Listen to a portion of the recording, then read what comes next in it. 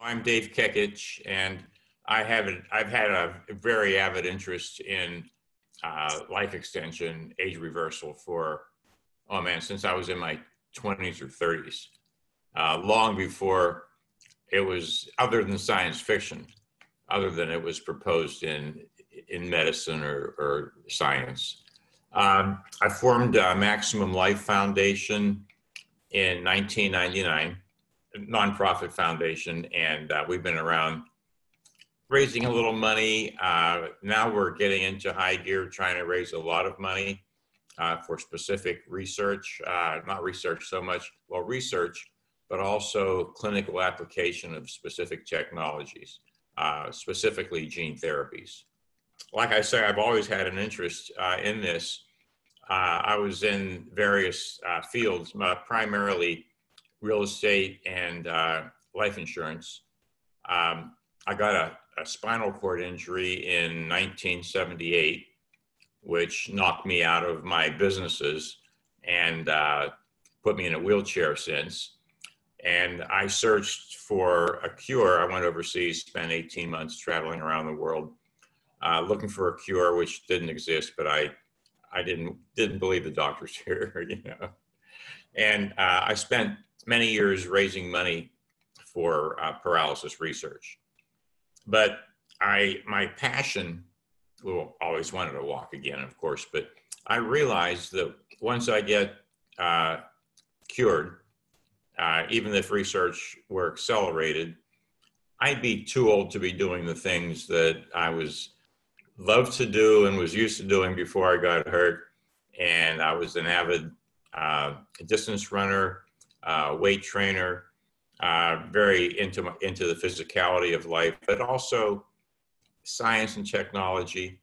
And I wanted to recapture those things. And I never lost my hope and passion for life extension and for age reversal. And I saw that some of the technologies like stem cells overlap. Some of the gene therapies overlap, specifically one for neurological pain as a result of spinal cord injuries. And also a lot more people are suffering from aging. And what I had, the paralysis wasn't terminal, but aging was and is. And I wanted to change that. So I really want to eliminate pain and suffering from this world as much as I can. And the best way I can think of doing that is by attacking the aging process. So I look for a world where all diseases are a thing of the past, where aging is a thing of the past, where complete and total rejuvenation would have already happened. And as importantly, or probably more importantly, enhancements would have taken place through technologies such as nanomedicine, specifically nanomedicine, other technologies too, but nanomedicine I think has the greatest potential to enhance us way beyond our dreams of being a Superman or a $6 million man.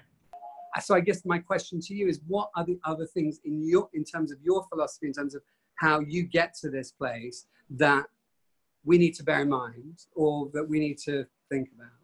Well, from the medical standpoint, I think that we should certainly have the right to try under informed consent. I see more and more optimism building because of this tremendous technology, or these tremendous technologies that are being developed and have been developed. These technologies would answer over time most of the world's ills, whether it's food or what have you. I think in the short term, biotech is the most important. And just because we need to survive aging, and we need to survive these diseases that are associated with aging and the diseases, the pathogens that we are subject to catching. And in biotechnology, specifically gene therapy, including CRISPR.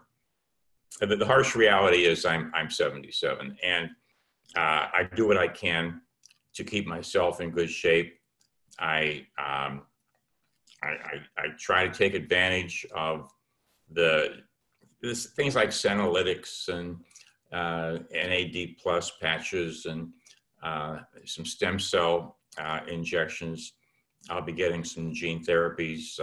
Unfortunately, you can't get them in this country legally. But I'm planning on getting some gene therapies, and I'll be one of the pioneers doing that. And I don't know if I would do that if I were, 47 or 57. I think I'd wait, especially until the price comes down, because they're awfully expensive. But we can get gene therapies now in Mexico, and so far very safe and effective. And I want to build my immune system. That'll be one of them. I want to lengthen my telomeres. That'll be one of them. Tell me specifically about these gene therapies, because that's really interesting. So tell me, so we can't do it here, but what are the promises, particularly for you, and of the different sorts of gene therapies that you're doing? Well, the ones that are available, I'm not sure which ones I'd be able to do, but the ones that are available could increase your number of mitochondria and revitalize your existing mitochondria. Wow. One could build muscle and clean out your arteries. One could potentially, not by a tremendous amount, but increase intelligence, at least slightly, could reverse or at least arrest Alzheimer's and other dementias, potentially prevent. One would lengthen your telomeres, and another one could potentially rejuvenate you to a certain degree. Liz Parrish, you might know Liz. Her leukocytes were reversed by 33 years. So it's just a matter of getting better transduction, figuring out the right doses, better delivery systems, getting the costs down. But right now we're on the path, and we have things that work, and they'll work better and better and better in the future. And we'll come up with more genes that we'll be able to use that will reverse aging eventually as a combination. So I'm not sure how much they would rejuvenate us. I'm not sure if they get us back to our 20s, but I think combined with other therapy, it's going to be a combinational rejuvenation. Is going to be a combinational therapy. And what's the process? So you go to Mexico. So tell me about I'm sure it's very expensive, but is it trials, or is it just about money? What is it? How does it work? Well, a couple things are about trials. My foundation, Maximum Life Foundation, has funded human study for dementia. And that's already paid for, and we've got a few patients signed up, and we're getting the last few patients. And we'll be treating them and then following them for a number of years. I'm looking for grants for sarcopenia, muscle wasting, and muscle building, and atherosclerosis. I'm looking for a grant or donations to reverse or to regenerate aging immune systems. So those are the kind of things we're looking for right now. And basically what you do is it's a simple outpatient procedure. You get some cases an IV with a delivery system carrying the gene, and it would get into your bloodstream and circulate, and the delivery system would be a viral vector used on thousands of people and proven to be safe over the for the last 30, 40 years. And then you go home and wait for the slow process of getting whatever results you're looking for. Well, how long does it take? Do you know how long it takes generally, or is it just vary? For the injections?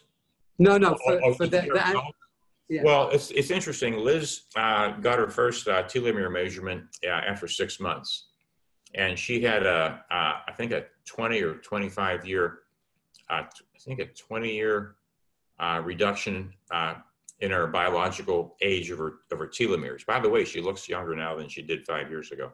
Really? Yeah. And then she had her telomeres tested again about a year later, and now it was 33 years. So it continued to work. We don't know how long, we don't know if it's still continuing, but she's having another test. I suspect it's done what it's going to do.